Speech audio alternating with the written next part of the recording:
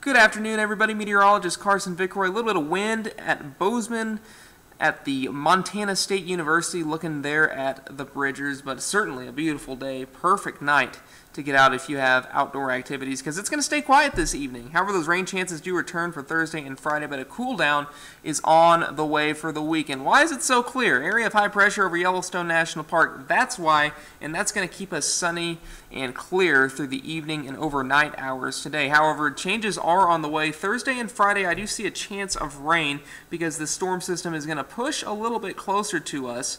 It's going to be slow to move off the Pacific Northwest coast, but it's going to get close enough tomorrow afternoon to where we could see a few showers in the area. Now, this model overdoes it just a little bit. I think we're going to be at about a 10 to 30% chance for showers and thunderstorms. This shows more of a 50 to 60% chance, but there is at least a slight chance for a few showers to pop up, and not only Thursday, but also going into Friday. But that front will push through on Friday, which will cool us down just in time for the weekend. Have a great evening.